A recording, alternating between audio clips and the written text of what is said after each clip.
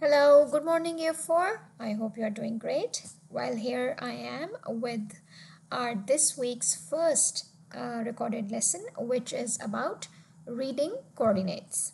So let's begin first of all by stating our learning objectives. So by the end of this lesson, you should be able to describe the position of a shape or an object on a grid as coordinates x, y in the first quadrant, and you should be able to locate the object or shapes with the given coordinates on a grid in first quadrant. I know lots of words you might be thinking, what are they? For example, what are coordinates? What is a first quadrant? So how about we first learn about some vocabulary words, which are some new words for us. So the first one is x-axis, and then we have y-axis. So if I talk about a coordinate plane, now what is a coordinate plane? A plane is basically a two-dimensional space, all right? So for example, this is a two-dimensional space. Let me make it a square, all right? So this is a two-dimensional shape, which is a square, right? Now, if I imagine this very big, for example, let's say it's equal to a country. So how would I be able to locate, some place on this two-dimensional space? So of course, I would be needing some directions. So that is basically easier if I can locate it using x-axis and y-axis. So what are x-axis and y-axis? So x-axis and y-axis are basically the horizontal and the vertical lines over here. For example, this horizontal line here is representing x-axis. All right, and the vertical line going upwards is the y-axis. Now this is really important information that you are getting over here. If you understand what is x-axis and y-axis, you can confidently say that half of the lesson is done. So pay attention here and focus on where the x-axis is and where the y-axis is. All right, and using x-axis and y-axis, in the form of an ordered pair, for example, ordered pair like this one, in which x is written first and then y is written, we can locate a position in that plane. For example, these x-axis and y-axis are numbered like this, okay, and you can label them like 1 2 3 4 5 6 7 8, and over here as well, 1 2 3 4 5 6 7 and 8. So if I want to find a location, I can use my x-axis and y-axis points. Now how I would be able to do that? For example, I want to locate an object over here. Now just keep yourself imagining this to be very huge, all right? So now what I'm going to do is I am going to use straight lines. So these are the two lines on the x-axis. I can see that it is almost 4.5, coming in between 4 and 5, and in the y-axis it is coming between 5 and 6. So this is something which is going in the decimal points, but we can keep it simple and we can make it a whole number or integer as well. So using my x-axis and y-axis, I was able to accurately locate the position of an object or a point or a shape on a two-dimensional grid, or you can say in the first quadrant. Now what is first quadrant? First quadrant is basically where x and y both are positive. We will talk about the quadrant just in a moment. So how about coordinates? So an ordered pair of numbers in the form x, y that describe the position of a point on a grid. I hope using this explanation on the slide, it is quite clear. But even if it's not, don't worry, we are going to repeat this information momentarily. All right?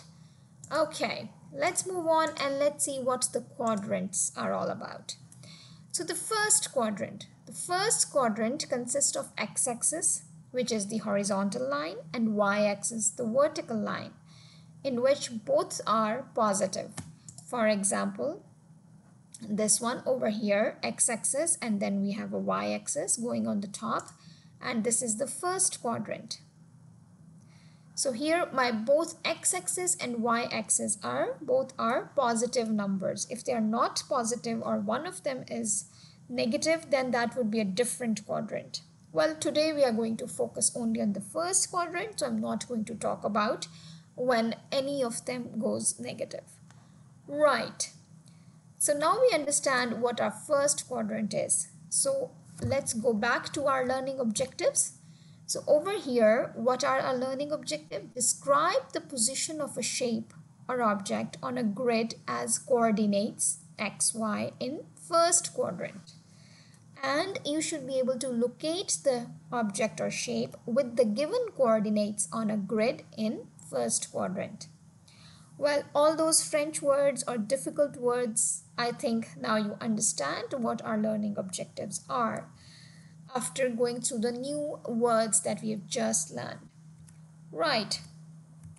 Okay, we talked about the first quadrant. Now, how exactly do we read the coordinates, or how exactly do we know where that object is on a grid? Now, here in this picture, I can see a fish. Okay, and the fish name is angelfish.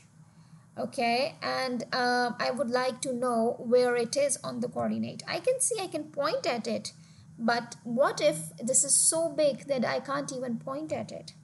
You know, sometimes there are situations or scenarios where you are dealing in bigger space.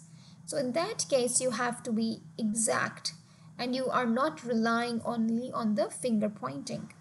So coordinates are a useful way to locate the position on a map or a grid. Yes, that's what we have just learned. So this is the grid and it shows where the angelfish is swimming. Now let's work out together and write down the coordinates. So if we look carefully at the numbers across the bottom of the grid, all right, remember the bottom of the grid is the x-axis and the grid at y-axis, which is going upwards. Okay, let's see at those numbers. Okay, they are both up to 6.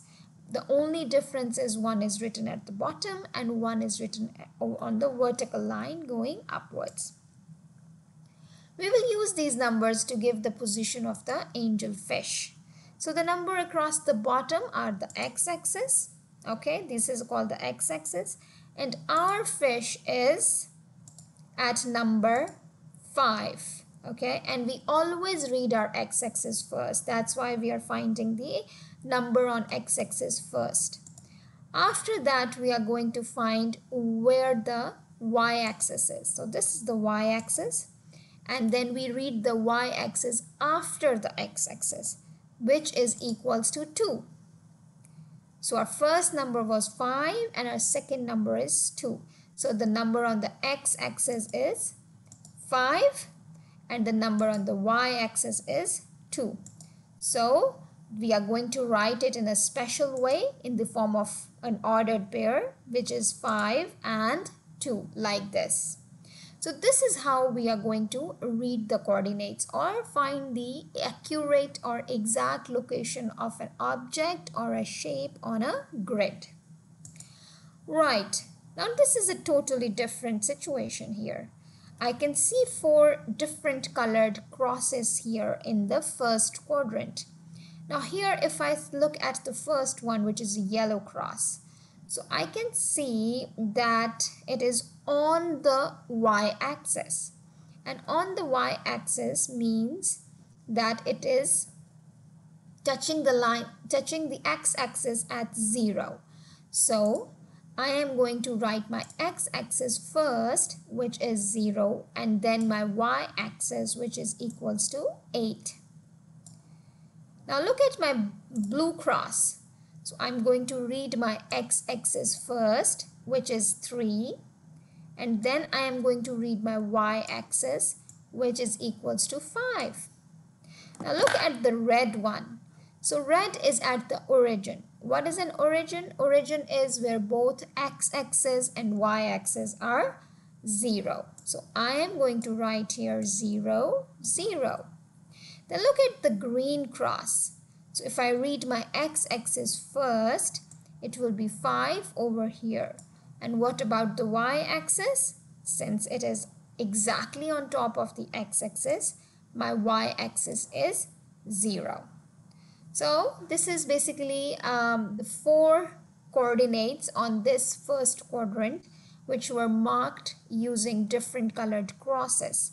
And we were able to write their position using the ordered pair of coordinates, which consists of x-axis and y-axis. All right, let's try to do another example. Now this is from your booklet, page number 84. Now here there is an island, and I can clearly see the marked x-axis and the y-axis. So how about we write the coordinates of the fish?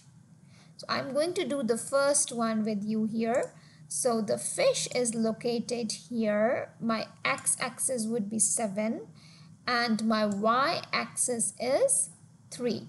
But remember, we are not going, this is the first time that I'm using the lines here, just to make things easier. But in actuality, when we are actually writing the coordinates, you should keep this information in your head.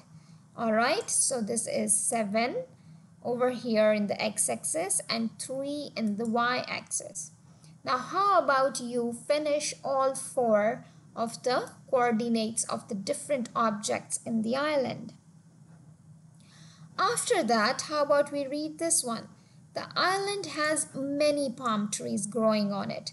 Put a P for each of the palm tree at following coordinates. So I'm going to do the first one for you. So first of all, it's 4, 2. So my x-axis is 4 and my y-axis is 2. So I am going to write a P for the palm tree here. All right, see my 4 and 2. How about you write P at 10, 3, 3, 6 and 7, 5 for me? Now there is another question here. There is a patch of quicksand on the island. Put a Q at location 2, 6. You just have to write Q at this location. And there is shark's petrol around the island. Put an S at the following points. For example, I can do 1, 4 for you, and you can do the rest. So my first is 1, which is x-axis, and then I have 4. So I'm going to write S here like this. And I'm going to write it exactly at the intersection of 1, 4. So how about you quickly write all the P's, all the Q's and all the S. And you can resume my video after that. Alright, so now that you are done with all of the coordinates, reading the coordinates, you were able to write the letters P, Q and S. Let's move forwards.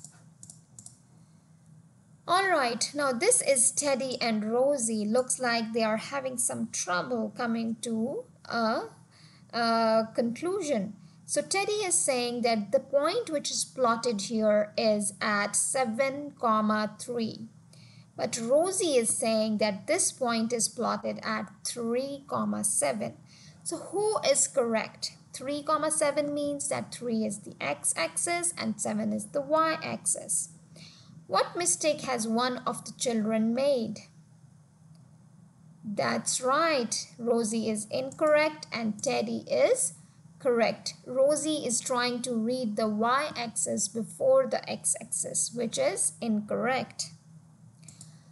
Right, now this is your guided practice here, which is from student book page 81. So there is x-axis over here and y-axis here. There are different coordinates already given here. You have to write down the shape for each of them. For example, I will do question number 1 for you. So 2, 2. I can see that there is a green triangle at this point. Alright, so there is 2 x-axis and 2 y-axis is a green triangle. How about you try to do the rest of it? Remember to write the correct name of this particular 2D shape. Alright, there are different kinds of shape. It's not just triangles or squares or circles. I can see some pentagons here. I can see some octagons. Alright, I can see some hexagons as well. So make sure that whatever name of the shape you are trying to write, it is correct. Alright, so let's move on now to the next slide. Now this is from your workbook page number, I think 81. Right, so this is a map, alright, and in this map, this is again looks like an island of some sort. So in this map, I can see question number 1. What would you find at 15, 5? Okay, remember that you have to first look at the x-axis. So this is 15, all right, and you are going to then find out 5. Okay, looks like it's a tiger. You can even open your workbook page with me here. Open page number 47 of the workbook, which is using page number 81 for student book. But in workbook, this is page number 47. Right. So you can clearly see that it's tiger at 15 and 5. How about you try to solve question number 2 yourself? Write the order pairs to give the position of the entrance. Remember, this is an important part of the question. Entrance to the silver, diamond and gold mines. So the entrance to each mine is where the road ends.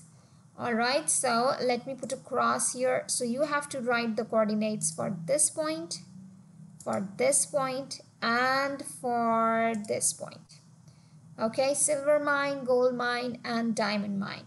So you are going to write down the coordinates. You can even use a ruler. Okay, remember to write the x coordinate first and then the y coordinate.